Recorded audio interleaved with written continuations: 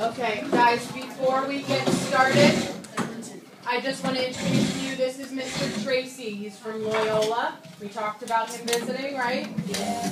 You respect him even more than you respect us. Got it? All right, guys, let's review our area formulas first. What's the area of our rectangle? How do we find the area of a rectangle? Jordan? Base times height, or let's say length times width, right? Length times width? Yeah. What's our area of a triangle? Sharif? 1/2 base times height. 1/2 base times height. And the area of a circle? Savannah? Oh. What do we call 3.14? Pi. So we have our area of circles pi r squared. Right? Alright, we're going to use these today, but we have to add to them because we're going to do volume today. What's volume? What is our definition of volume? Done? Okay, so what would that be for, though? What is length times width times height? What shape would that be? A rectangle would be length times width times height. But what is volume? So what does that mean?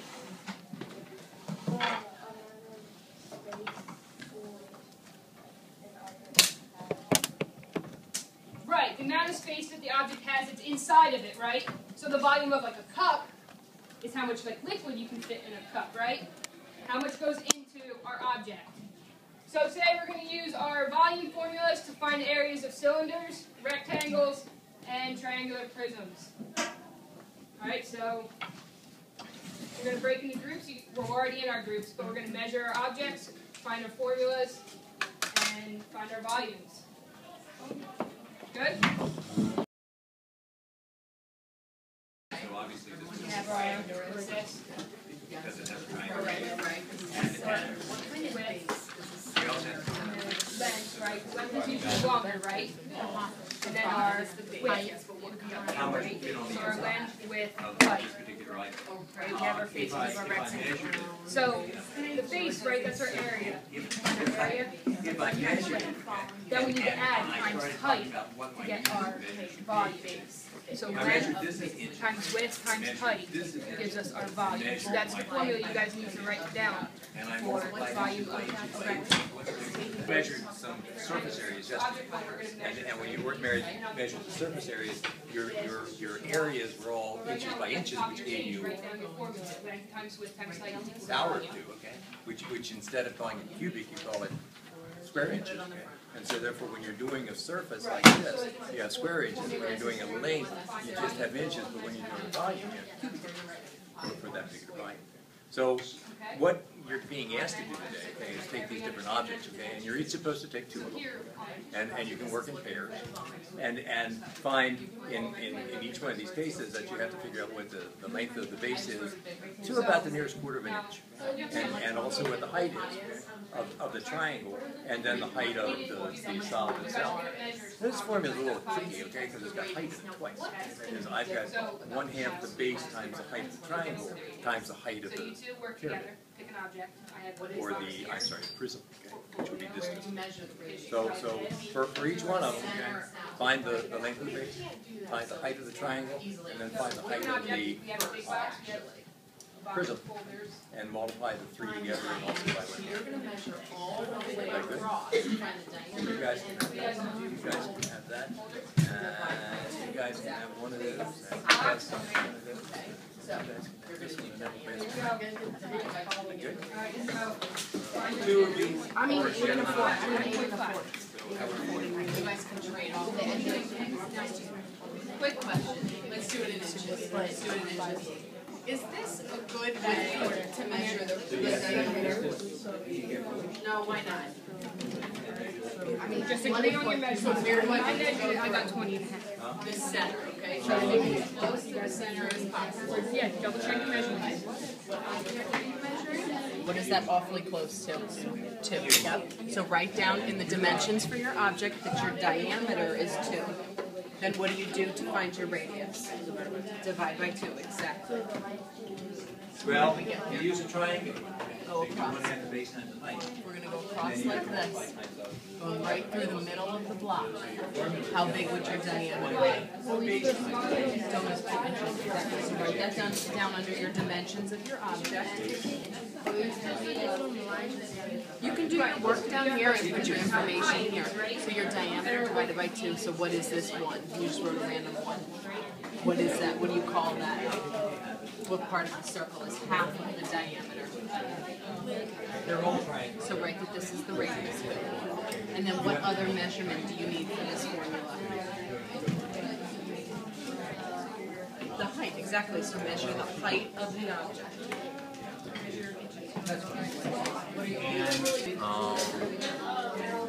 You're confused on what? Okay. You've got two heights, okay? You've got the height of the triangle itself, okay? Which would be this distance, which is about 3/4, okay? And then you've got the height of the prism itself, which is about 3 inches. Okay? So when you look at your formula, okay, your formula is actually 1/2 base times height times height. You could call the second height of capital H if you like. That's how you call it. What's your second object? Write that down so we know what you're referring to. Now, is our formula going to change for a different object? No, same formula. Inches. Good, you're using that center dot. All the way over. But here, line up your 0 with the edge here. Oh, look at this nice line right through the center. Let's use that. Okay, so line up your 0. Hold that and tell me where it goes to. About the 3, exactly. So that's your 1, though. The 3 going all the way across. Going all the way across.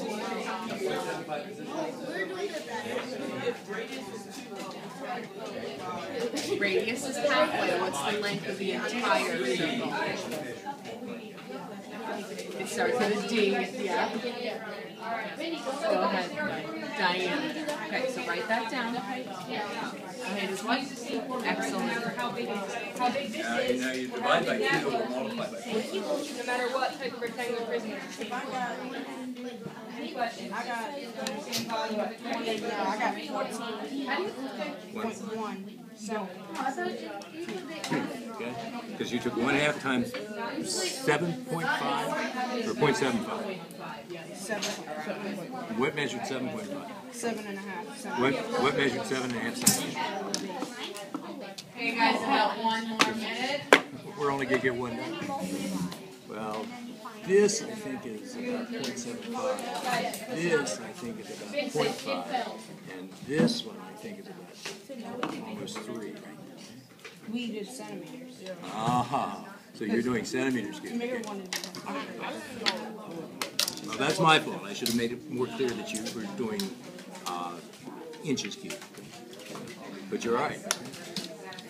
You guys are going to leave your... Okay, here's what I need. Listen to the directions as smoothly as possible. You are leaving calculator, ruler, and shapes at your desk that you're at now. All you're taking with you is your paper you just finished. You'll get a new one at the next station, okay? Your pencil and your binder if you have it in your desk. Okay? I want group 3 to come over here. I want this group to go over there. I want group 2 to go to group 3. Your object, write what you have, find your dimensions, length, width, and height. Then you're going to square it times pi. So pi. Write the formula that we need to find, that we need to use, which is what? So here's what I want you to do. Underneath where it says formula necessary to find volume. See that? Formula necessary to find volume. I want you to write this formula. So yeah, formula necessary, which is length times width times height. Pi. Use inches. Not only do you have one Inches will work from... Oh,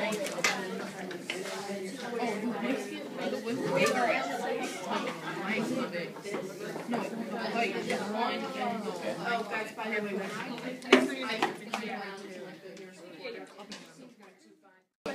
That's a perfect 12 diameter. So I would measure this in inches. And Because you could say 20 words and you exactly.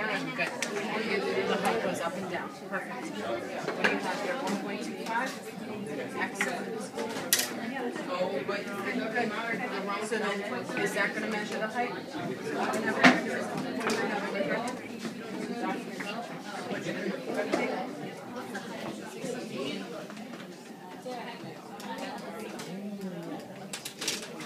Did you get, look what happened. 3.8 was the distance across the whole thing, right?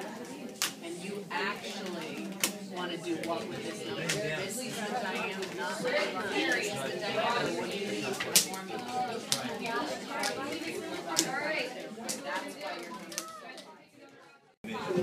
When? With height,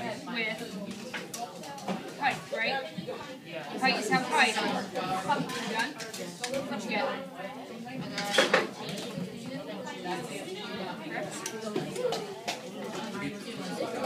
When? With height. So when?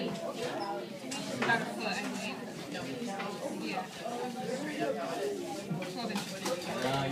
So, how do we find volume? One's the base test.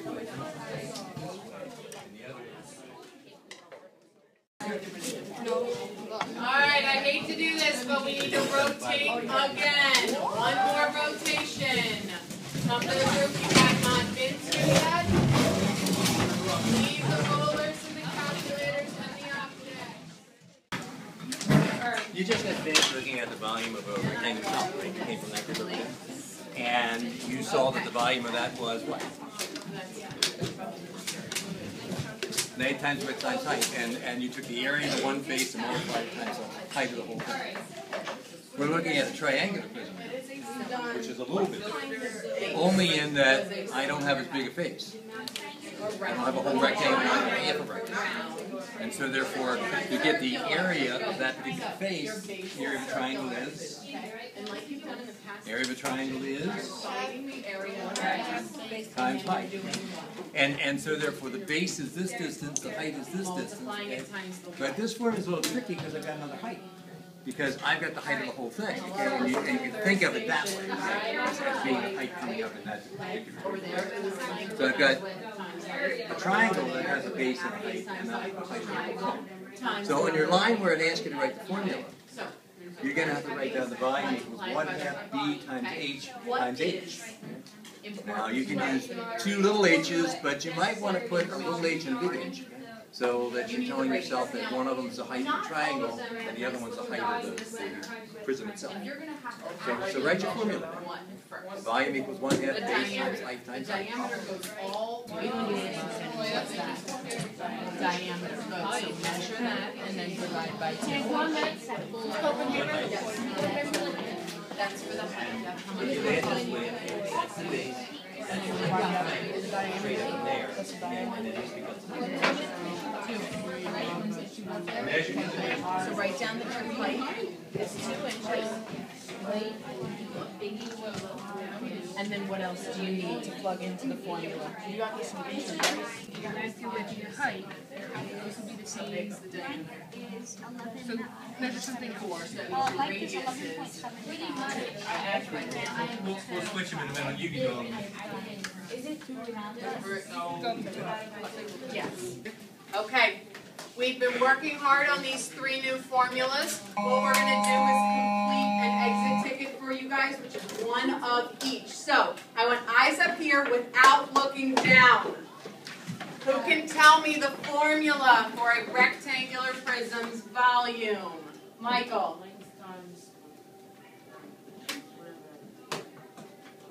And? You're missing one part. Times height. Length times width times height. Who can tell me the formula for a triangular prism?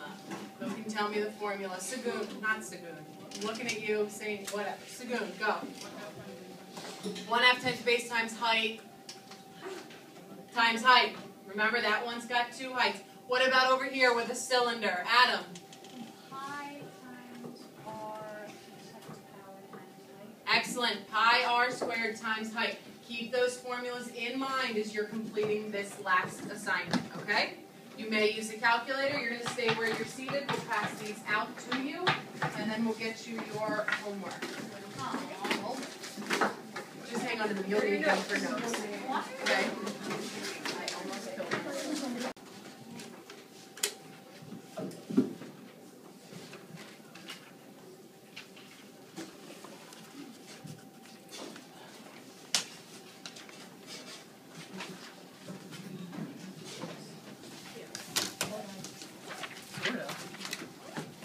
Thank you. Where are your units? You got them on the first one. Get them on the rest of them. Units. Okay, I'm coming around with your homework. The papers you completed at each station should have your formulas on them. Use them this evening for this. Leave the rulers, leave the calculators on your desk. The only thing, because we have a couple more minutes until lunch, that I wanted to give you guys the opportunity to do, because you don't get this kind of exposure that often. Mr. Tracy works at Loyola. I told you that, right? Yes, he's a math professor there. If any of you have any college kind of questions, things about what to do in high school to get there, this might be the time to ask someone. He's the expert here. So if you have anything.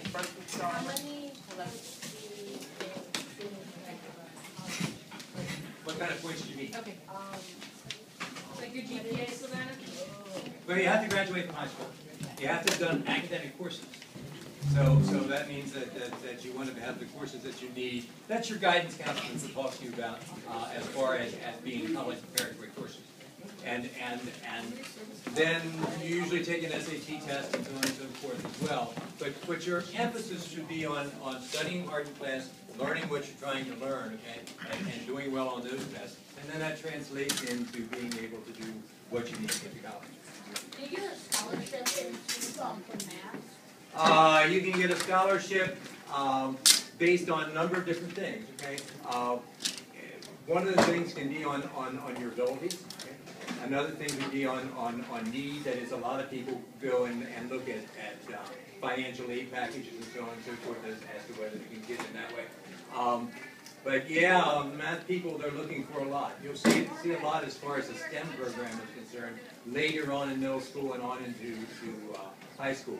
And they're looking desperately for people that can do math and science. Okay? Those are the fields that if you go into them, you're going to find a job when you walk out. And some of the other fields that people go into, the jobs are a little tighter. Okay? But in science and math, if you study hard there, they're going to want you. Is calculus hard to I teach a lot of calculus, okay? And calculus really is a fun course. Okay? But the thing that makes calculus work is algebra. That is, my students that come in and know how to do algebra do wonderfully in calculus. In fact, most of the mistakes that were made on the test that I just gave yesterday in the calculus class were algebra mistakes. So when you get into Algebra 1 and Algebra 2, okay, learn the algebra. The better you are at that, the easier calculus is. And clearly, that means pay attention to your pre-algebra teacher, Of course, right? of course. Yeah. And what you're doing today, okay, is set up for what you're going to be able to do in calculus. Okay? I had students, okay, on that test that when they looked at sand falling into a pile and was told that it was so many cubic feet per minute, didn't realize that was a change in volume. And all of you guys would know that if it's measured in cubic feet, it has to be a volume. And so therefore, what you did today is helpful for what you're going to do in calculus. We've been telling you all along, math builds upon itself. You couldn't be successful in this class if you hadn't done well in like 3rd grade, right? You need skills as you move along, and it's the same thing as you get up to college. You can't do college level math without high school level math, without middle school level math. Everything is a building block, okay? I know this really doesn't have anything to do with it, but can you get a scholarship for positions to go to college? Sure. Now you got to realize that that's a competition type thing. Okay? As with a math scholarship. Okay? That is, they're going to pick and choose and say, you are very, very, very good. We'd like to push you a little along a little further. Okay? If you want to get a scholarship, then you've got to be in the top 1 or 2% of the people that are doing it. But does it happen? Yes. How long have you worked at Loyola? full-time for 13 years. And before that, I taught in Mulberry County Public High School. 30. All right, are we good? Can we thank Mr. Tracy for taking time out of his day? And thank you guys. You were wonderful. You were wonderful to work with. I appreciate it. I think this is really important because not only are the kids still learning at every station, but they're up and they're moving and they're more active. They got to work with partners, which I think was great for them. There was a bit of a socialization factor with that, and it was more than just a lecture up at the board, which is really important for these kids. They were hands-on. They were measuring themselves instead of just plugging in values that they knew of. So I think it's really important doing things like this. In fact, my intern and I were talking earlier about that you would need a minimum of 2 people to do something like this, but this is absolutely feasible. In fact, next period what we'll be doing is they're going to do another assignment that's just a review of old material at the 3rd station, and we've already taught them one shape going into this. I thought the students were wonderful. I mean, they all cooperated well. It was tough doing the first session, okay, because you had to teach everything involved, okay, not only your particular object that we're supposed to be finding the volume of, but the whole concept of volume. So it was tough doing that first session, and after that it went a lot better. I enjoyed it. Okay, I enjoyed it a lot.